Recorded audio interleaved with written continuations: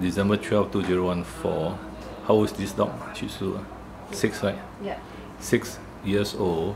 He came in for actually the inner sac inflammation because the dog has been licking it, but I couldn't see the swelling earlier on because of the hair. But after shaving off the hair, you can see it. You compare left and right. The left one, there is no swelling of the perineum. The right one, you can see this is the perineum. Perineal hernia is called. Now this hernia means there's a defect in the muscle, so there's a hole, and the intestinal fat, abdominal fat come out.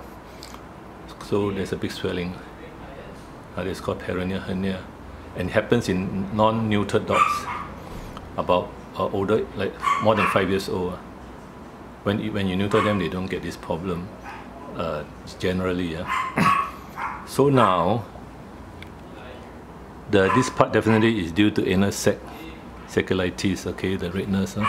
But this part has nothing to do with it. But some dogs, they feel very irritated by the swelling because this is something unnatural, and sometimes the bladder comes out from there. So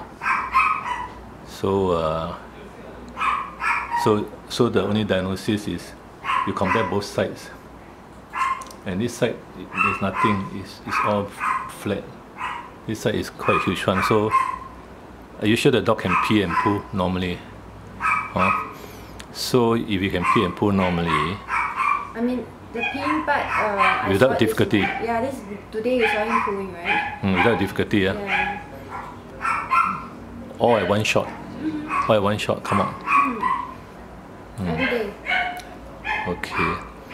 But in any case, normally if you press it, it will go in, is it? Okay. It will go in, but now it's painful, so I can't press it now to reduce it. Hernia, the difference between hernia and tumor is that hernia, you press it, it will go in because there's a defect in the muscle layer, allowing the intestinal contents to come out from inside the abdomen, the fat and the bladder, sometimes the intestines also.